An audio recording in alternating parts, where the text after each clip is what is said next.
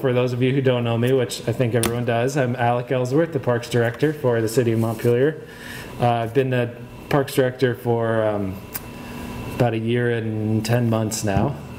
Took over for Jeff Byer after his 39-and-a-half-year tenure with the park. I'm sure all of you know him as well, and all the good stuff he did for our city. And this is really an extension of work that Jeff was working on for a long time, which was to grow Hubbard Park and grow outdoor recreation, and it's something that we're really excited to bring to the public. It feels like we're at an exciting place with this project. So I'll just give you some context here. This is an overview map. You can see Hubbard Park. Does this thing have a laser pointer? Yes. Any chance we can get that light turned off? Yes, we can. Aha, wow, amazing. Beautiful. How's that? Great. Good enough Thank to you. see your notes? Oh yeah. Okay. So Hubbard Park, and then you'll see the two parcels here. The Haney parcel is in green, and the Johnson parcel is in purple. They're nestled right in there on the left-hand side. I'll go back to this map to explain what these other big shaded areas are, because they're important. The Haney parcel is about 50 acres, and the Johnson parcel is about 28 acres. So all in all, we're getting close to an 80-acre addition to Hubbard Park, which is about 175-ish acres right now. So we're almost a 50% increase in the size of the park. Here's a little close-up view. You can see Clarendon Avenue here, Deerfield Drive going up here, Hubbard Park Drive right there. So the property is accessed by Hubbard Park, and there are a lot of folks who live along, this is all houses and private property. A lot of people access through the back of their property, and as I understand from talking to people in the neighborhood, it's a pretty open sieve here through these private parcels where people who might not live adjacent to the park, sounds like there's a lot of ways to get in there. In both directions. Yes, exactly, exactly.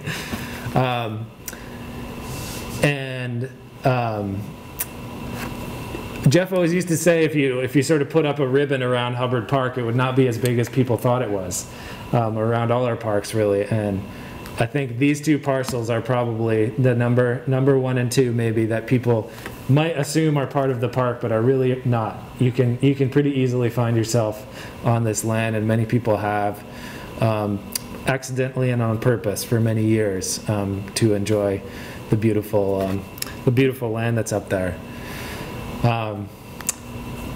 So the first question, now that we sort of understand where the properties are, is why bother with this project? Why are we conserving these parcels? Why are we conserving any land in Montpelier at all? There's really 3 things I want to touch on. The first one is that this project is a small part of a much bigger vision for Montpelier. And the vision is captured in this plan right here, which is called the Montpelier Parks Green Print Plan. And it was developed by the Parks Commission in the year 2008, so it's been around for some time. And they asked themselves, what would Montpelier look like if we had a seamlessly integrated network of trails and green spaces that were all connected to each other and connected to downtown and connected to the neighborhoods. So people could move throughout town on these greenways in various modes of transport, and get to and from where they lived and downtown Montpelier. And this is sort of what they came up with. So it encompasses a lot of the, obviously it encompasses the parks, Hubbard Park and the North Branch Park here. But these areas that are drawn in green show areas that are, part of the vision for this larger open space in Montpelier that can be accessible to the public. Most of these lands right now are private lands. And then it's a little bit harder to see, but the hatched green here in a number of places show ways that trails could connect to each other and to different neighborhoods. So you'll see right over here, these properties are nestled right into a part of this green print plan. And it might seem like only a tiny chunk of, only a tiny chunk of progress, but it really is a huge addition because it opens up a lot of potential to move into this bigger northern area here, and also the potential to create a connection over to, some future project over, on this side of town that could include trails and open space. So the first point is that this acquisition is part of a bigger vision for Montpelier. The second one is there are a number of important natural features that are on these properties, and I'll point your attention to this map over here. So you'll see the Haney property here and the Johnson property here. In blue are all the mapped wetlands that are on the Vermont Significant Wetlands Inventory, and then in red are the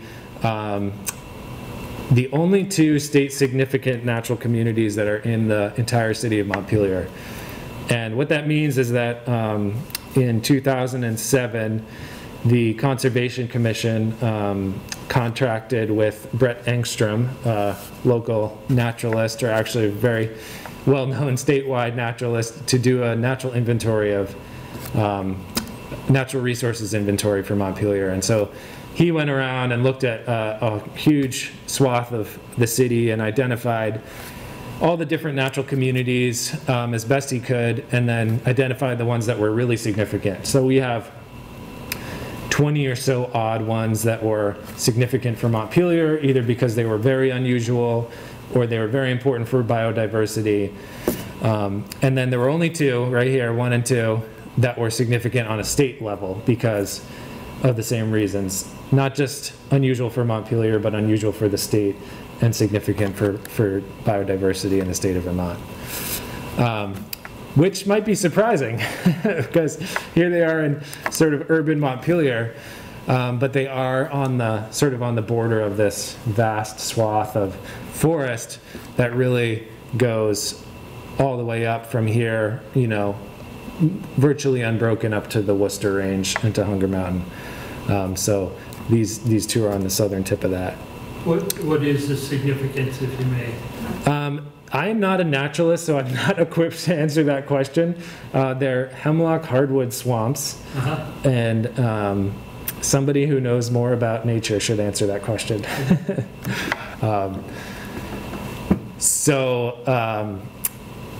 There's also more than 12 acres of wetland, and if any of you have ever walked this property, which I'm sure most of you have, these blue areas do not even come close to capturing all the wetlands on this property. This map was, I'm guessing, made with LiDAR, some kind of satellite service, and basically this whole central corridor here, which you can kind of intuit from where the wetlands are, is very wet. So all of this in here is going to be, would almost certainly, in again my very uneducated opinion, be classified as a wetland if it were to be field surveyed. And so what does that mean for Montpelier? Wetlands have a number of really important functions for our city.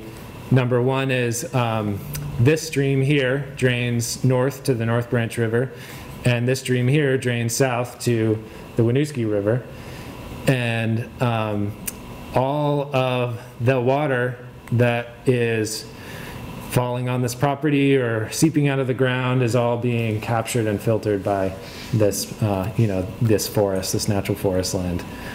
If you think about an infrastructure that it would take to an infrastructure project that could capture this much water, slow it down, filter it, for the city of Montpelier, it would be on a scale of millions of dollars. So these are the type of benefits that it's hard to capture, but they're very real for our very flood-prone city.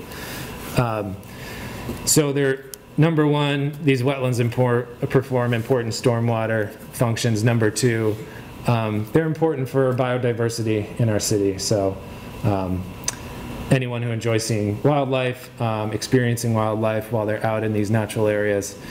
All animals need to drink, just like we do. And sometimes we don't realize that they can't turn on the faucet and drink when they want to. They need wetlands, they need water. I guarantee you every wildlife, every animal that's out in this forest living out there knows where these wetlands are, because they perform a really key function. And that's really just scratching the surface of the ecological benefits of wetlands. Again, that's really not up my alley, but they are critical. And then the last piece that I'll share is economic development. And so you might be thinking, wait a minute, conservation and economic development, what is that? Those two seem like they're at odds with one another. Au contraire. There's a big push in Vermont and indeed across the whole country to make the connection between outdoor recreation and economic development. There's a lot of great data now about what kind of economic development these trail resources can bring to communities. So the really marquee one for Vermont is Kingdom Trails. I don't know if any of you are mountain bikers. I'm not, but Kingdom Trails, I gather, is like the regional destination for mountain biking in New England. And they've had some economic impact studies done, and they're bringing in over $6 million a year in new money to the businesses and communities that are part of Kingdom Trails. So that's, East Burke, Vermont, $6 million can go a long way. We did a little survey of our mountain bike club to ask them, where do you go mountain biking? Do you go to Montpelier? Do you go to Stowe? Do you go to Waterbury? How often do you leave Montpelier? When you leave Montpelier, do you shop? Do you get gas? How do you spend your money at these other places? And just with our little local group, the average was $25 every time they go to Katy Hill in Waterbury or Kingdom Trails or any of these local mountain bike spots. Millstone over in Barrie, they're spending on average $25 in food, drink, gas, whatever commerce they might be engaging in. So if you think about bringing 1,000 people from outside Montpelier to town to enjoy our trails, whether they're hiking to the tower or mountain biking in the North Branch Park, $25,000 spent in our local economy. If we're bringing in 10,000 people a year, the number can get really big really quickly. And that's just local people. That might be people living in Barrie, East Montpelier. If you think about folks who are coming, they're not just going out for a drink after a mountain bike. They might be, if they're coming from Massachusetts or New York or Canada, they're going to be staying overnight, spending more money in town and really increasing the vibrancy of our community and our downtown. And our whole pitch with outdoor recreation and economic development in Montpelier is that there are a lot of towns in Vermont that have great downtowns, and there are a lot of towns that have great outdoor recreation. There are not very many, or maybe no, towns that have seamlessly integrated trails and downtown. And that is where we can really position ourselves as a destination for outdoor recreation. So again, this is a small piece of that, but we've identified 3 strategies for economic development and outdoor recreation. Number 1 is telling the right story, so telling that story about a downtown seamlessly connected with outdoor recreation. Number 2 is growing our large natural areas. So that's really where this fits in, to offer more trails for more diverse experiences and longer experiences. And then number 3 is to connect our trail systems to downtown so that adventures can start and end downtown, and also connect them to each other so that people can have longer adventures, and then connect them to regional assets like Wrightsville Reservoir, Cross Vermont Trail, and on, East Montpelier, so that you can sort of grow the choose your own adventure type of offerings that we have in town. And then there's it's not listed here, but I'll just, a slight addendum that kind of fits into part of a bigger vision for Montpelier, which is that Over here, you'll see in purple, these are all trails that are already on the Haney property. I haven't mapped them for the Johnson property yet, but it looks similar. So people are using this for hiking, for biking, for skiing, and critical neighborhood access. There's over 200 homes in this neighborhood. You can imagine a situation where this property could go into different hands. You know, the Haney family has been incredibly generous over the years with letting people use it, but a lot of people forget, you know, it's all at their goodwill. It could be closed off overnight, and there's actually a good example of how that happened in a property adjacent to Hubbard Park on the other side. Property changed hands, posted signs went up, made their own trail system and own outdoor recreation, and made it clear that other folks weren't welcome, and you know, people might have been walking on that property for decades, and it can change quickly. So there's a very local piece of this that's important as well. When we started this process, and a lot of you were a part of this, you know, we wanted to say to the community that lives there, you know, to the neighborhood, is this something you want? You know, we don't want to put any staff or city time towards something that the neighbors don't want. Do you want to see this become a park, preserved forever so that people can access it? And the overwhelming answer was yes. And, you know, people just told amazing stories about their experience on this property. You know, one person who lives on Clarendon said that she'd probably been on this property every day of the year for 30 years, you know, barring being out of town. Talk about intimate relationship. I mean, this is such a key part of her life. Another person told me how when he first moved to town in the 1970s, he used to go to this meadow down here that's shaded in yellow and have a picnic and read his book every Sunday afternoon. And when he met his wife, that was a tradition that they had. They would go every Sunday, they would picnic and read a book in this meadow that he didn't own this property. I mean, nobody invited him there. He just found this sweet little corner of Montpelier that was special to him and his family. So it has a lot of history. And obviously people have great stories about Hubbard Park too. So I want to cover this question, which is what about housing? Because this is a very important one. The city has a lot of goals. Right here, this is our most recent city council just finished their strategic planning process, and they identified these 6 goals as their most important ones. There's a lot of initiatives under each one, but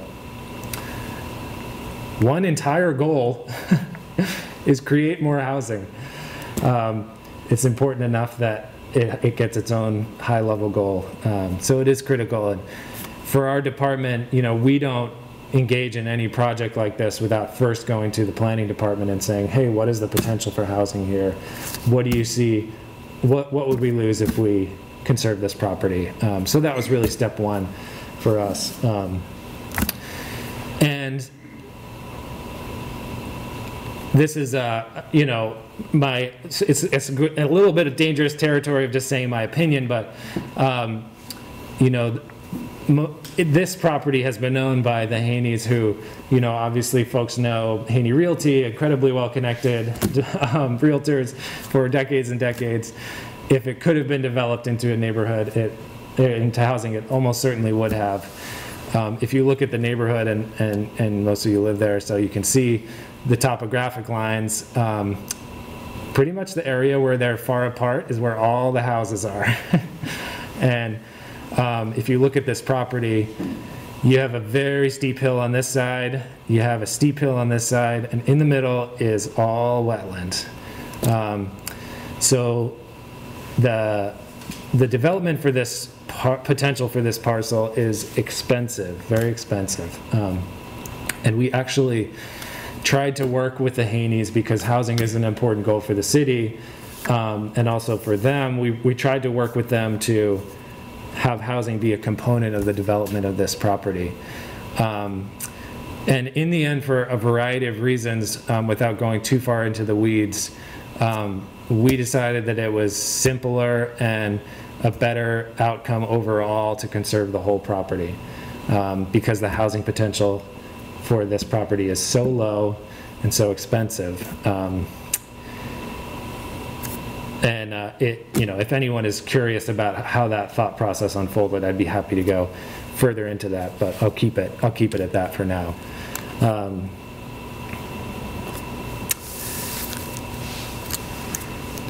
Yeah.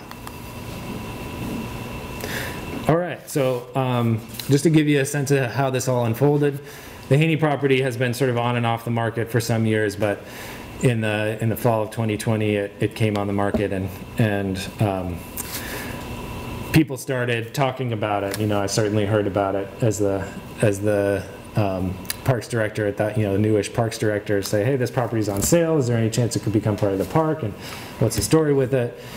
And so we started thinking about it. We had these neighborhood community meetings, which most of you came to assess the interest. We talked to the planning department and the city council and the property owners, and we decided to move forward with this grant application through the community forest program to pay for half of the parcel.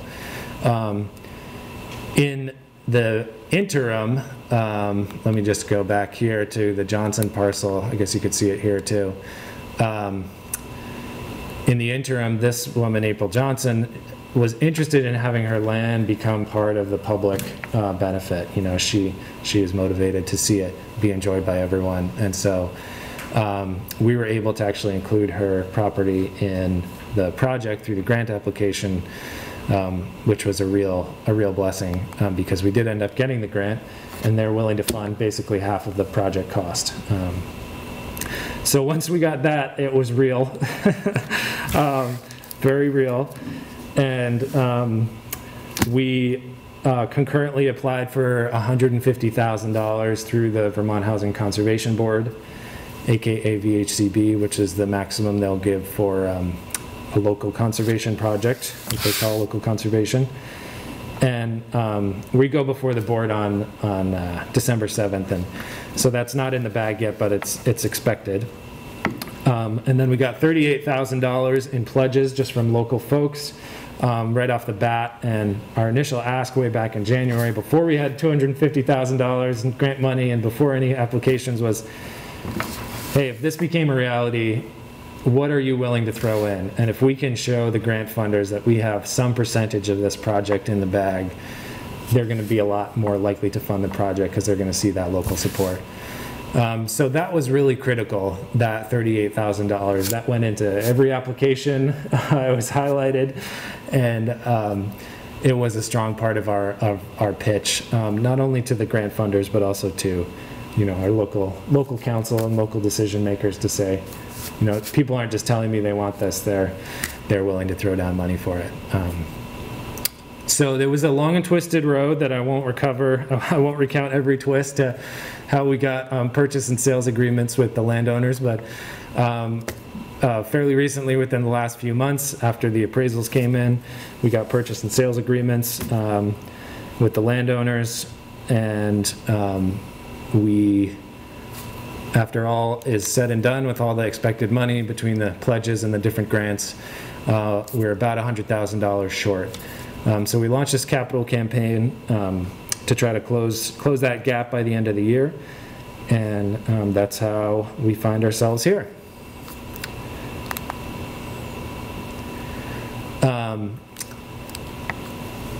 We're hosting a number of upcoming events. We have a Zoom meeting tomorrow night for folks that want to learn more about the project. We have a fundraiser planned and more fundraisers in the works, but we're just rolling them out, so we'll certainly let folks know. We also have 4 walks of the property with Parks Director Alec Ellsworth, that's me. Tried to put them at different times and days of the week so that folks could join if you want to. And we've got these dates and times on a handout if any of you would like to take one on your way out. Yeah, if you want to actually put boots on the ground and spend time on the property with me and sort of look at it through the eyes of the park. I'm really excited for those because they're beautiful pieces of land. And I know that there's a lot of familiarity with them already, so I expect to learn something on those walks as well. And then as far as, how folks can help, obviously donating is really the key to making this this project successful. A lot of folks who pledged came back with more money. They said, well, I'll pledge this and then I'll also pledge more. And so that's great. A lot of people have learned about the project and thrown in some money. We put a little option to donate extra to this project on the Enchanted Forest tickets and raised $500 through that, and so on and so forth. So we're doing pretty well for just basically having launched this. We got $10,000 right off the bat. So I'm hoping that these info sessions will generate some more interest and some more momentum, and we'll certainly be pushing it. There's been a little bit of a lull the last few weeks for just because my personal life had some bumps in it with a death in my wife's family, but now that things are back in the groove sort of in my work life, we're going to be pushing it a little harder. And special shout out to Jana over there for sort of keeping the train rolling and really making a lot of this possible. So Jana is a key part of this, as well as the rest of our community services team and our parks team. Yes. Question? I'll keep the light on so we can. I know taxes are not tax deductible. Are you emphasizing that contributions to this are? They are, yeah. Yep. They're all tax deductible. Seems like that's an important thing to emphasize. Mm-hmm. Yeah.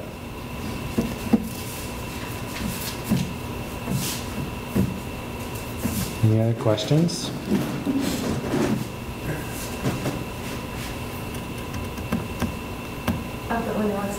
As far as the mountain bikers go, my nephew's a huge mountain biker, and he loves to go to Burke.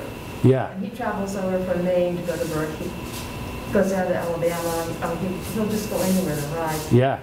And I think he's fairly environmentally conscious, but I wonder about erosion on the trails and things like that, and how hard it would be to maintain the trails if we suddenly get lots of bikers. Yeah. Well, I've had a number of people come up to me and say, well, I'd love to donate X dollars if you can guarantee that we're going to have a bike trail from here to here. And that's not really how it works. I mean, I wish I could promise everybody has their own little interest for what's going to happen to every part of the park, not just these parcels. And that's our job to manage that. But what we're trying to do here for all the mountain bikers who are really keen to see more property is have this be part of the mix. Let be part of the conversation. There's going to be a public process to figure out what the trails are going to be, what uses are going to be allowed on it. So, to answer your question, for one thing, like I can't guarantee that there will be mountain biking trails on the parcels. I mean, that's not really up to me. It's up to the community and the Parks Commission to decide on that kind of rule. And there will be a process to figure that out if and when we purchase this land. And just, about the second part of your question about erosion and there's, certainly mountain bikes are a lot more taxing on a trail system than walkers. That there's just no getting around that. And we have a lot of mountain biking trails in the North Branch Park, and we're fully aware of what it takes to maintain a mountain biking trail. So we have a great staff, that knows that work. We have a ton of volunteers. We have a mountain biking club, MAMBA, Montpelier Area Mountain Bike Association, that puts in untold hours to maintain those trails. I have the thousands of text messages from the group chat to prove it. And I'm confident that if mountain biking is part of the mix on this property or any property, that the city owns, that we're prepared to take on the maintenance of that. Yeah. I've been on the trails at North Branch, and they seem they're very obviously mountain bike trails. Yeah. The gouges and totally. they love to fly. Totally, yeah. Yeah, there's a pretty huge range of what a mountain bike trail can look like, from a, you know, little raked pathway that someone rides through the woods to a totally bermed out flow trail like we have in the North Branch Park. And, you know, we're trying to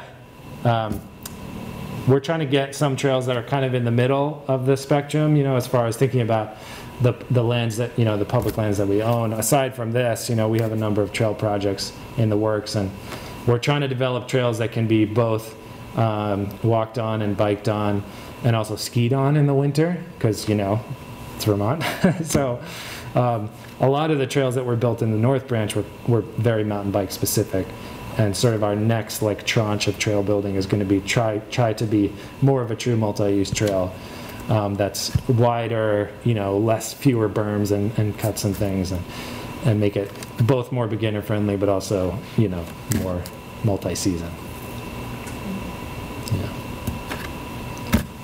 So there's a little bit more than 2 months to get $90,000.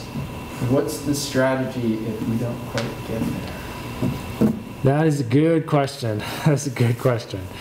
Well, we're gonna push hard to try to make it. I think we can make it.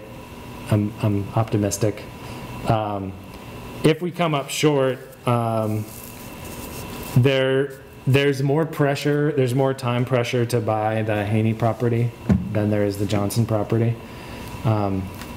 So because it's a pretty complicated mix of, like, you know, multiple different grant sources and private dollars,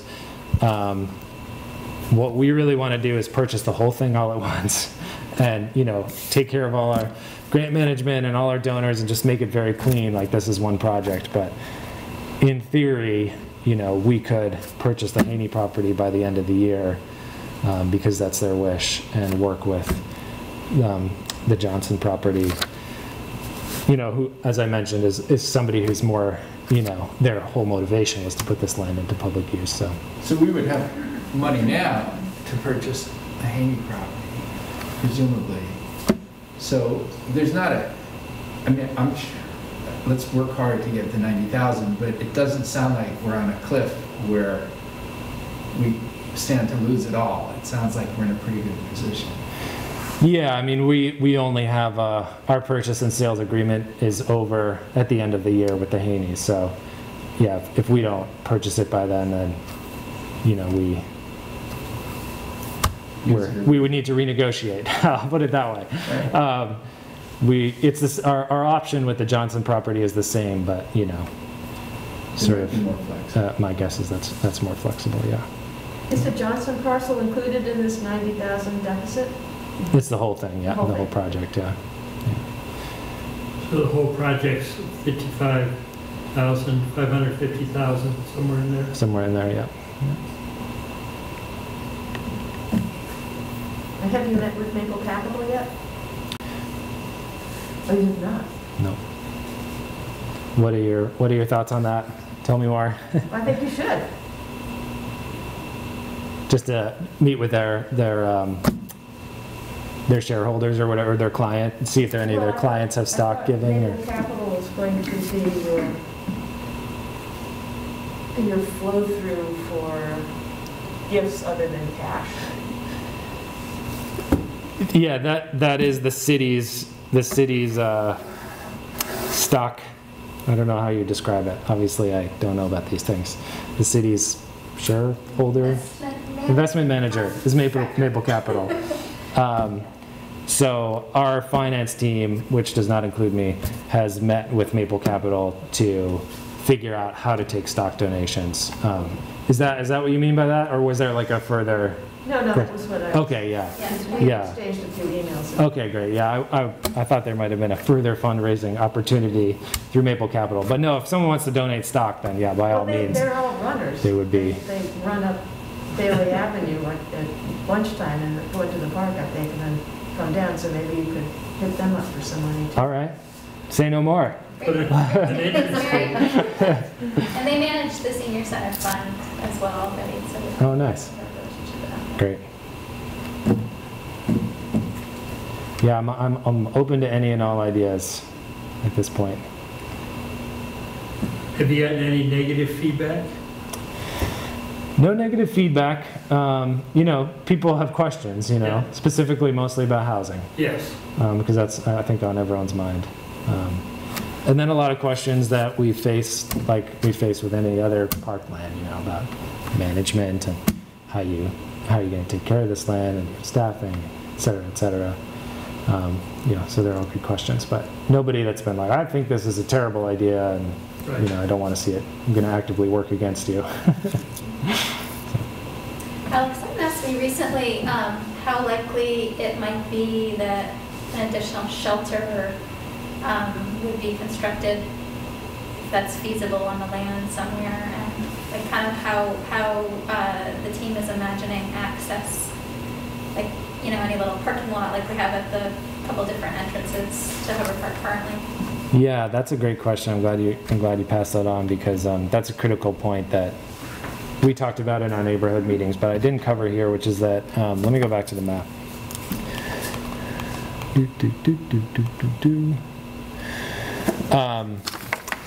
So as far as access goes, you know, one of the great parts about this project is it formalizes permanently the neighborhood access. And that's not just for the abutters, but there's also a right-of-way that goes right through here out to Dairy Lane. It's just a 16-foot swath of land that can go to Dairy Lane. And this is a really key point that I want to emphasize, that we do not intend to direct people to get to Hubbard Park by that entrance. There's going to be no parking facility. It'll be a very low-key neighborhood access. And, you know, we'll work closely with the folks that live adjacent to that to make sure it's as minimally intrusive as possible. Like I said, it's a pretty leaky border. You know, people go in how they want to go in, or whatever relationships they have. But that is the main planned access. We don't plan to build any parking area or anything. Basically keep it as a neighborhood access. And then as far as shelters go, purchasing this land with the federal program is quite restrictive. It can never be developed. And there are some openings for, you know, recreational structures or things of that nature. And that is really sort of out of, at least, you know, my decision making at this point. That is really up to the Parks Commission, you know, and the public, who so they draw from and they hear from, is, you know, if somebody wants a shelter there, then that could be a project that would be discussed in the future. My personal opinion is, you know, at this point, I think if we were to gain these properties as part of the park, we would need to focus on formalizing the trails. Like, you could see that it's a crazy rat's nest of trails over here. We would need to close down the ones that go through wetlands. We would need to improve the ones that are good. We, you know, potentially create new ones, work with the neighborhood to figure out, okay, where do we really want trails? And then let's sign them so that people know where they're going. Let's put, you know, no trespassing private property signs at the edges where all these like little neighborhood trails are. And that would be our priority, is to like get these properties to look and feel more like Hubbard Park before we really go into any kind of shelters, or that's not at least on my personal short list for this project, but again, that's not entirely up to me. Can we sign up for one of the walks? And what is the maximum capacity for that? I don't think we have a maximum capacity for the walks, and you can just show up. There's no sign up, I'll be there and you can come. Okay. I'll be there, rain or shine. And Or an snow. hour is enough? Yeah, depends on how far we want to go, or how hardy the group is. Well, the first one will be dark. Right. Yeah, Bring your headlamps. it's getting there. It's going to get there. I tried to make that the latest one so that maybe we have light to get back by. Thank you. Yeah. Excellent. Great. Well, that was Thank you. relatively short and sweet. Thanks for coming. Appreciate you all coming. And And spread the word. Huh? spread the word. Good luck to you. If you have any friends or neighbors or family members that might be interested in supporting the project, we have some some pledge and donation forms here. There's also a file of these events. To relay the story that, I think I go in differently than you all go in. Yeah. yes, That's why I'm, You probably go in You want Hubbard to Drive. go downhill, Yeah. turn left and go downhill. got it, Yeah. understood. Yeah. Thank you Yeah, for that. exactly. when I first moved to town, I lived on Clarendon Avenue, I was telling you, some of you. And I used to walk back here. I lived down here and I'd walk all in here and I'd go up and there's this huge plateau up here. And oh man, I had so many great times just walking and walking. And then one time I got lost and I popped out right over here, like onto the Seven Fireplaces Road, which is like a huge road, you know, it's like your cars can drive on it. And I was like, what is this? What is this? Like, and honestly, my first reaction was like, this is awful. That was like this super developed trail. And, you know, obviously I've grown to know and love the variety of trails in Hubbard Park. But boy, I spent months and months just before I ever made it into the park or to any of the shelters or anything, just exploring all this private land trails. There's a lot out there. Very exciting. Yeah. Thank you all for your support, showing up. And we do have a Zoom event tomorrow night at 7:30. So hop on the Zoom. Happy to send them the link. And Steve has just recorded tonight's event for Orca, so we'll have that recording, and tomorrow's will be recorded as well. Super. Yeah. Thank you, Steve. Thank you, Steve.